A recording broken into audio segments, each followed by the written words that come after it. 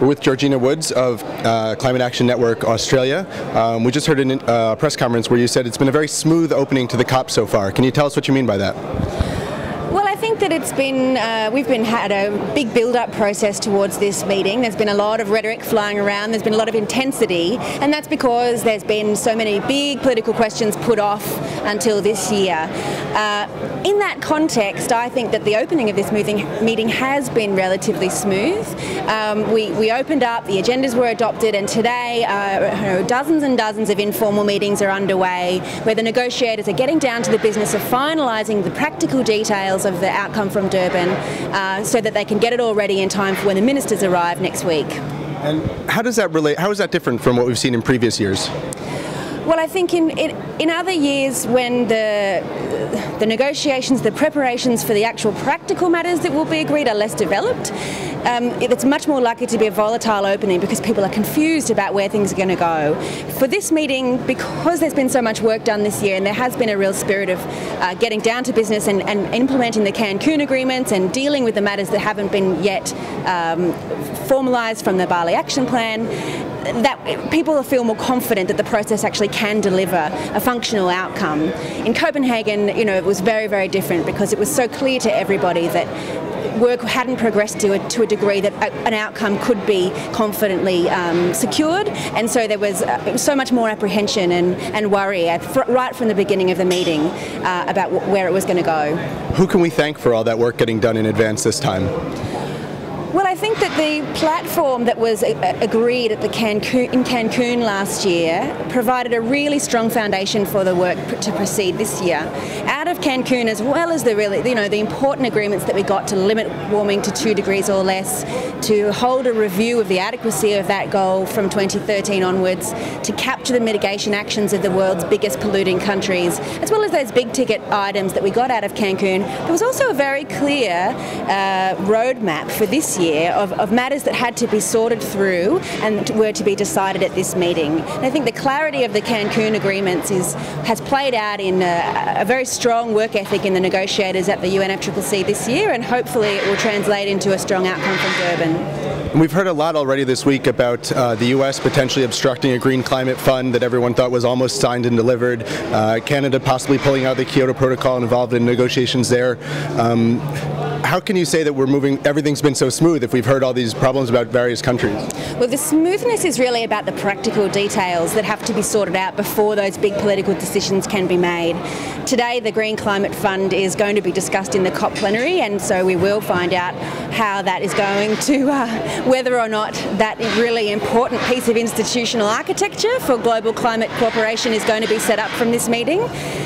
But those big things like Kyoto and what the United States will do, whether they'll be part of a new treaty to make real mitigation commitments for the first time, those are going to be put off until next week. And so the smooth progress is really about the nitty-gritty, nuts and bolts details. But yeah, there's some really big arguments looming, and the United States is at the centre of this meeting in the sense that we've never yet seen them take internationally binding mitigation commitments. And the time has long since passed that they needed to do that, and at this meeting they need to stop playing a destructive role and an exceptional role and join the rest of the international community in mitigating climate change and facing the challenges of the future. Is there any reason to believe they'll do that this time around? Well, I think the reason to believe that they will do it is because the United States government has said that they understand the importance of climate change and has said that they're committed to meeting their mitigation target that they put on the table in Copenhagen. So if they are committed to it and they do accept the intense urgency of this problem, then they will have no choice but to move along with the rest of the international community.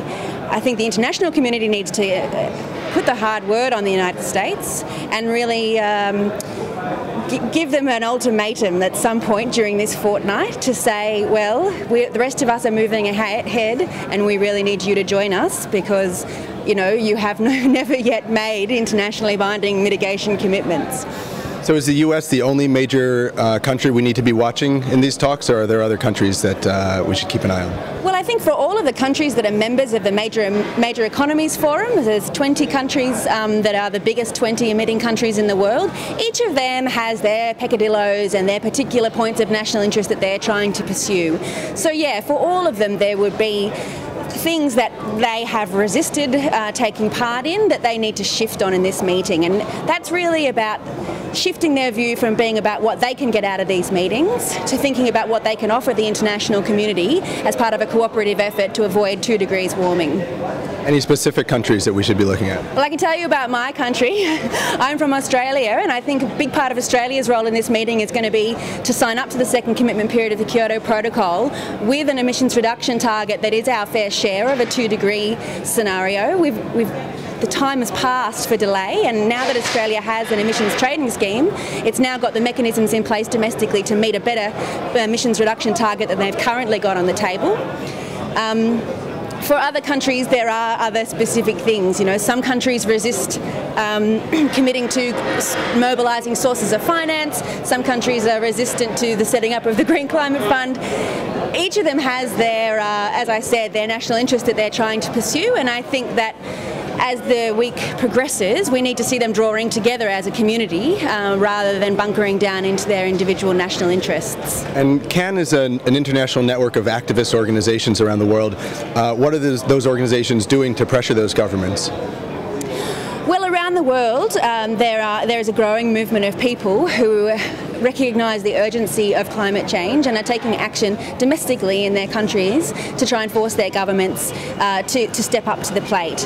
And we just heard in the Cannes press conference about the invidious influence that fossil fuel companies have on national governments, and I think you do see that playing out here in terms of a lower ambition from governments because they're too afraid to really commit to the kinds of actions that they need to take because their domestic policy has been so badly influenced by fossil fuel companies.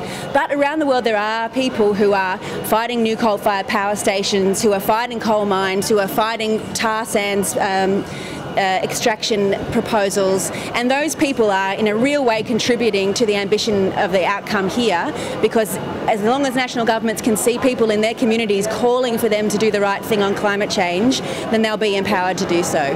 So are you hopeful that at the end of next week, after all the political decisions and the big hitters show up here to have discussions, that we'll have a positive outcome here?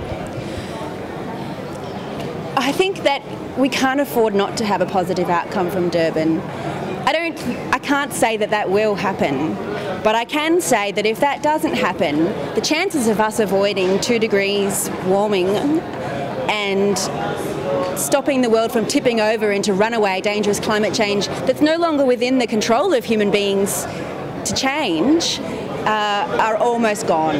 And so it's difficult to make predictions at this stage. I think certainly the conditions are there for the world to come to an agreement here that's capable of meeting the goals that they set in Cancun. But self-interest, the influence of fossil fuel companies, the stolid reactionary politicians, you know, they can always ruin outcomes for the rest of us, but the opportunity is there to do it, and I sincerely hope that they do. Thank you, Georgina. Thank you very much.